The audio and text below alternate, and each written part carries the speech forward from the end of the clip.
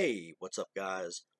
Fabio here once again. I want to welcome everybody back to another video, continuing on with the Brian Bosworth series of reviews. And today I'm going to be talking about One Man's Justice, which is his first direct-to-video movie, which would pretty much be the rest of Boz's career. The only other theatrical movies that he appeared in were, of course, Three Kings, and had a cameo in that, and then The Longest Yard, where he played one of the guards. But of course, they were not starring roles. They were, again, Longest Yard was a supporting role, and Three Kings was basically a cameo.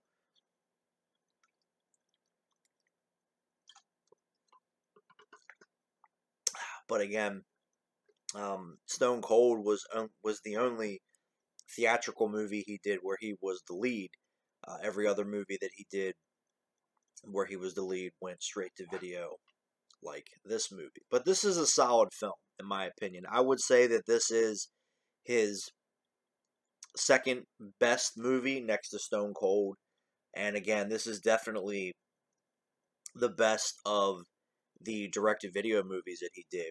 And this is one that, again, like Stone Cold, used to come on FX frequently. I remember watching it a number of times on there, and then picking this DVD up at the convenience store, one of the convenience stores around here.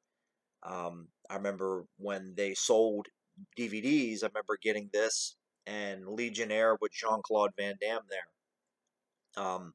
But yeah, I've had this DVD for quite a while. But yeah, again, FX used to show this one quite a bit. And what's really cool about this movie, at least in my opinion, it's more of not like a martial arts movie, because Boz is obviously not a martial artist, but this movie has a lot more hand-to-hand combat, a little bit of martial arts in it, which I thought was different. I mean, there's some gunplay, particularly in the ending of the movie, but most of the action scenes involving the Boz are, hand-to-hand combat scenes, which I thought was pretty cool. Again, it's a lot different from not only Stone Cold, but other movies that he did where the action was more based on gunplay. So that's a really cool, interesting feature, I guess is the appropriate word for this movie. Is it features more of it's more of a fighting film. Not necessarily a martial arts movie, because Boz is not a martial artist. But it's more of a hand-to-hand combat fighting type, for the hero. So again, I thought that was pretty cool. It's different from, again, not only the previous movie Stone Cold, but pretty much all the other movies that he did where he was the hero were more based on gunplay than, the hand-to-hand stuff. So that definitely makes this movie stick out, in my opinion. The story of the movie is really, really basic, really simple. Boz plays a army drill sergeant and hand-to-hand combat instructor. That's the first scene of the movie where, well, not the first scene of the movie, but one of the first scenes of the movie is he's, training his guys in hand-to-hand combat, and also, some drill sergeant stuff in there. And him and his wife, they're separated. His wife goes to pick up his daughter. They stop at this convenience store. There's some corrupt soldiers that sell these, new weapons to the bad guys. One of the bad guys is Jeff Kober, who I've always enjoyed, no matter what kind of movie he's in. He's one of the villains in this movie. And Jeff Kober and his guys double-cross the army dudes. They kill them after the deal is done, and Boz's daughter witnesses them get murdered. So they go into the convenience store. The cashier is actually MC Gainey, who's been in a ton of movies over the years. He only has a very brief part in this film. He gets murdered right off. His wife gets murdered, and then the cops show up to try to talk him down. Boz goes in, tries to save his daughter. His daughter gets shot, and then he gets shot, and he wakes up after 8 weeks in a coma. And then his daughter is brain dead, so they take her off life support. So his daughter ends up dying because of this.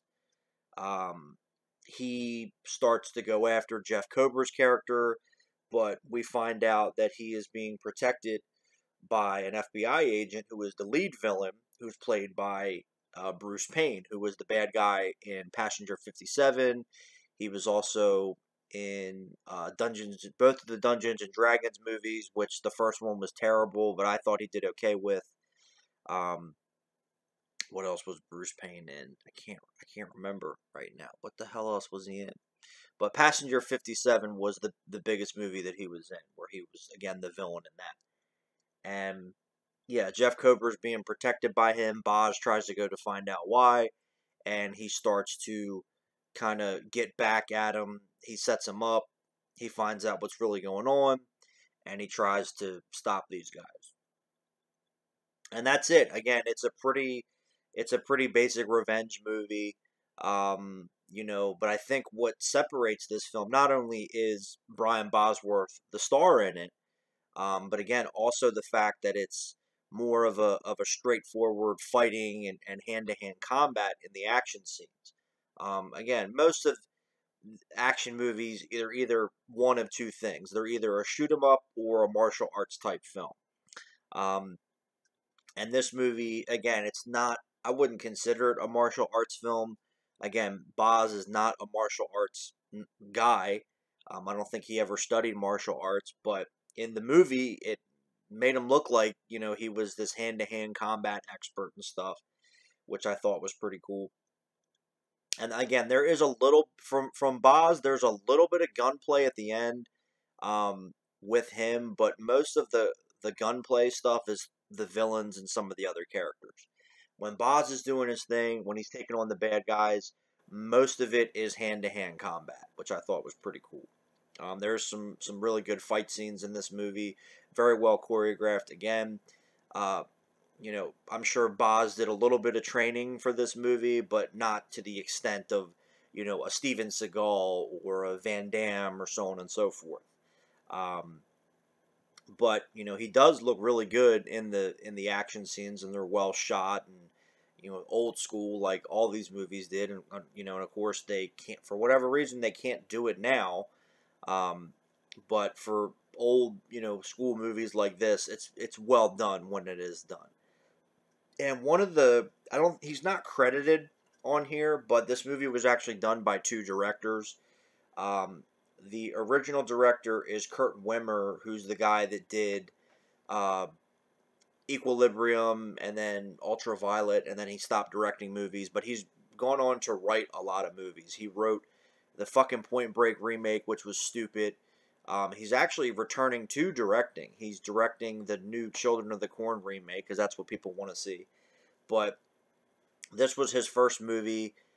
He got fired off of the movie, and Kurt Anderson took over. Now, Kurt Anderson, if you know old school, 80s, 90s martial arts movies, Kurt Anderson was a producer and directed a few of them. He did Bounty Tracker with Lorenzo Lamas, Martial Law 2 with Jeff Wincott, and he produced a lot of these old school martial arts movies. He stepped in and finished the movie. He doesn't get credit on it, but he was the one that, directed most of the movie. And I don't know what the issue was, if Kurt Wimmer was going too slow, or there were disagreements, or whatever the case is.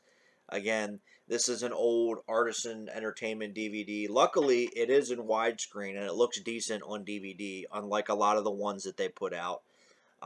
Fright Night 2, amongst others. This one actually looks decent on DVD, but I would definitely like to see this on Blu-ray. Probably won't get any features, but again, it would be cool to see an interview with the Boz, or a commentary, and stuff like that. Again, probably won't happen, but I'd definitely like to see it for this. But, and yeah, why the director's changed and all that. But I mean, either or, the movie looks good. It's definitely this one and Back in Business are definitely the best looking direct-to-video Boz movies. The other ones, the budgets were obviously lower, so they don't, they look like direct-to-video movies. They don't look like a Stone Cold or this movie and stuff like that. But, it looks good from a visual standpoint. I think that whatever scenes were directed by whatever person, I think overall the movie is competently directed. Um, and the script is good and stuff like that, and the cast is good. I thought Boz did really good with this role. Again, I would definitely say that this is his best movie other than Stone Cold. I used to think Back in Business was, but going back and watching this movie again to prepare for this review, I would definitely put this one up above Back in Business. Again, not only does it look really well, there is a good cast, and for me at least, my personal opinion, the edge of this movie is again that most of the action scenes involving the hero is hand-to-hand combat and fighting sequences. I thought, and again, it's not a martial arts; it's very basic self-defense, street fighting type techniques that they do teach in the military. It's not, karate or jujitsu. It's, okay, the knife, and I took the knife away, and that's it, and bang. Very basic stuff, which I enjoyed. So that I would say is the edge. But I thought Boz did good. Again, like I said in the review for Stone Cold, I have always felt that Brian Bosworth is a good, capable actor. Obviously, the superstar persona and the charisma and everything that he had as a football player transcended into his acting career, which I don't understand why he didn't have more theatrical lead roles. I know, again, Stone Cold flopped at the box office. Why? I would like to know why it flopped at the box office. Were people just not tuned into it? Did they not open the movie in bigger markets? Whatever the case was, obviously I would like to know why it flopped.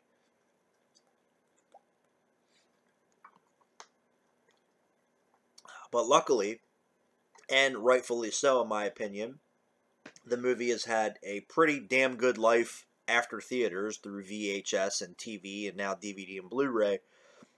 Stone Cold has had a very good afterlife, which is very nice. But I thought Boz did well with this. He gets to kind of flex his acting muscles a little bit more in this movie, which was nice, dealing with the loss of his wife and his daughter and some of the more dramatic moments of the movie I do like. So I felt, Boz did good with his character. Bruce Payne was great as always. Again, most well known for the villain in Passenger 57. Again, some of the other films that he was in.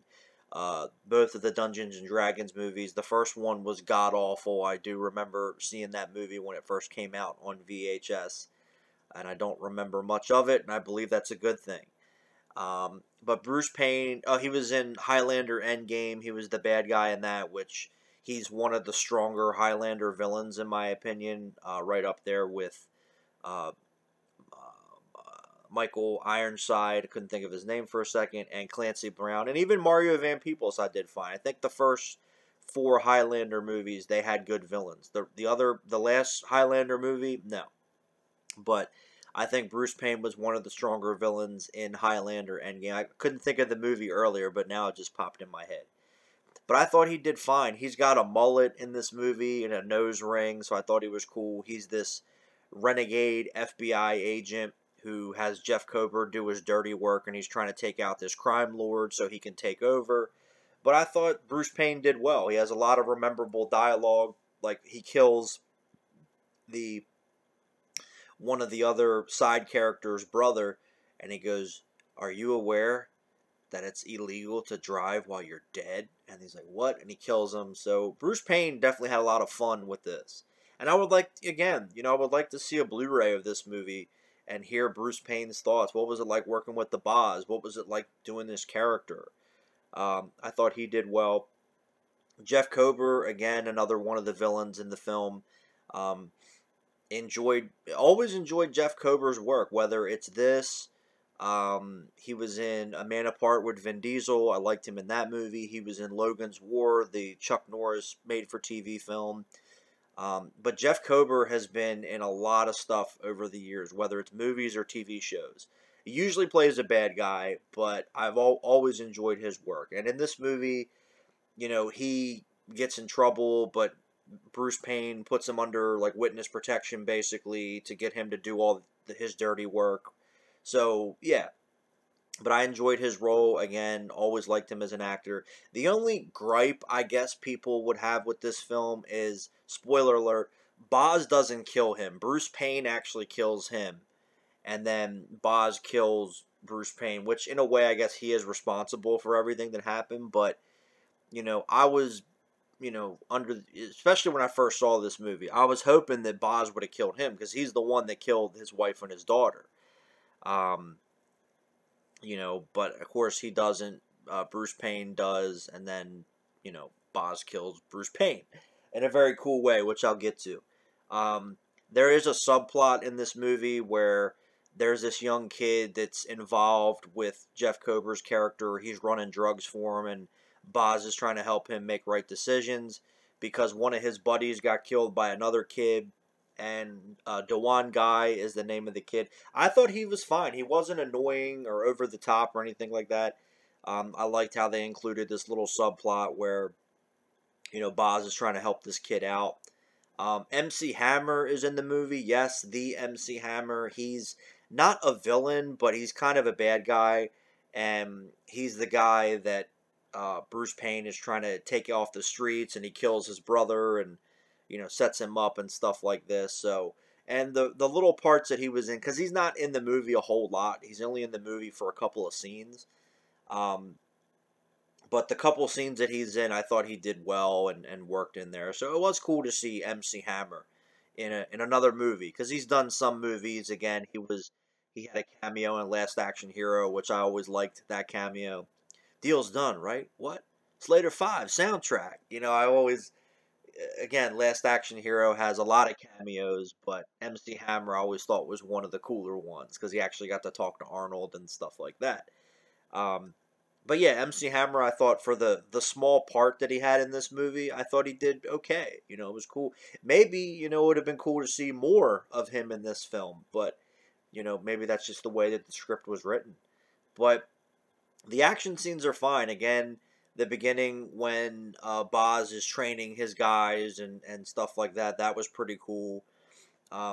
There is some fight scenes in this movie. He goes in a tattoo shop because Jeff Kober has a tattoo on his neck, and one of the guy that runs the tattoo shop is actually Robert Lasardo, who's been in a ton of movies.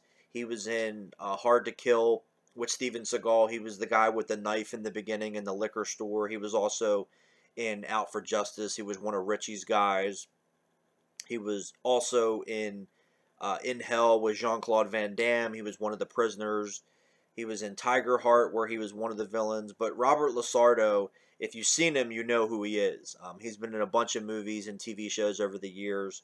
And Boz goes in and fights these guys that are giving him a hard time. There's another fight scene where he's trying to get guns from this gang, and that's where this shot comes from on the back, where he meets them at this place, and he calls 911. He's like, I need 5 ambulances right now, and he fights all these dudes and fucks them up, which I thought was cool. The two, henchmen for Bruce Payne's character, the Asian guy is Leo Lee, who's been, again, you've seen him before. He's been in a lot of movies and TV shows over the years.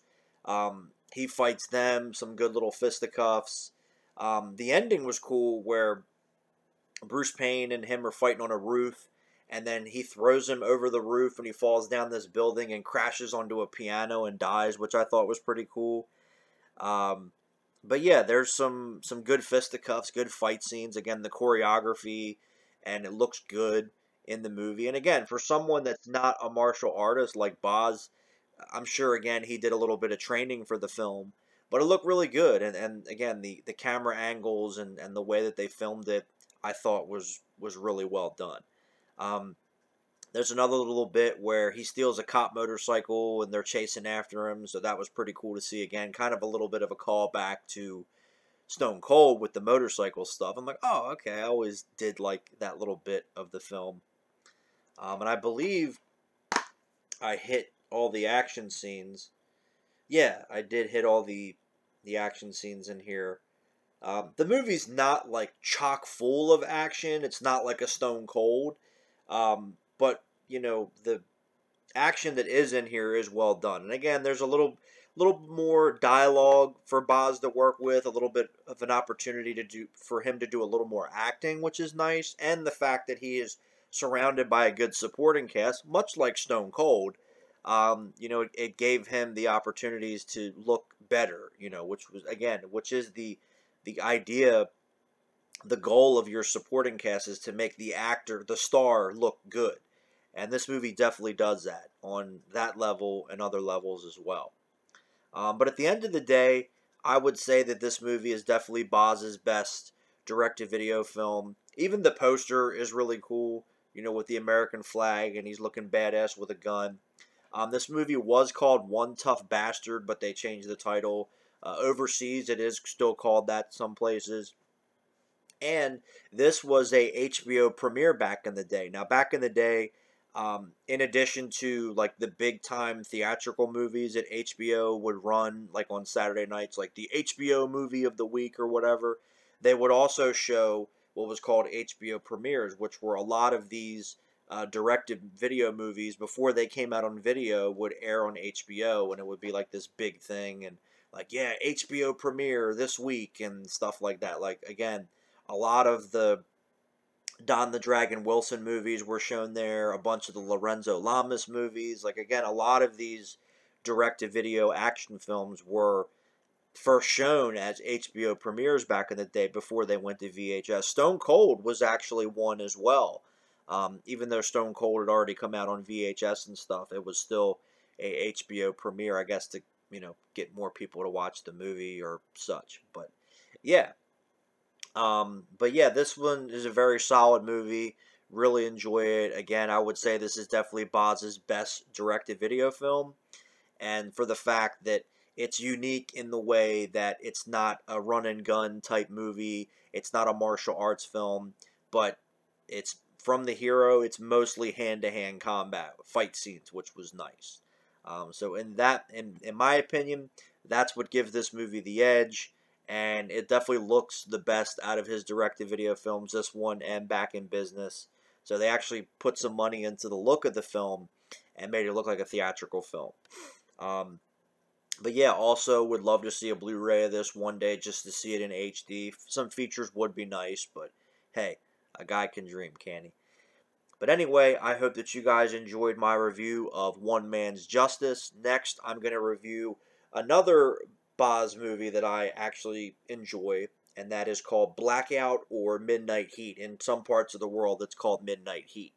But until then, again, thank you guys for watching. Take care, and I'll talk to you guys later. See ya.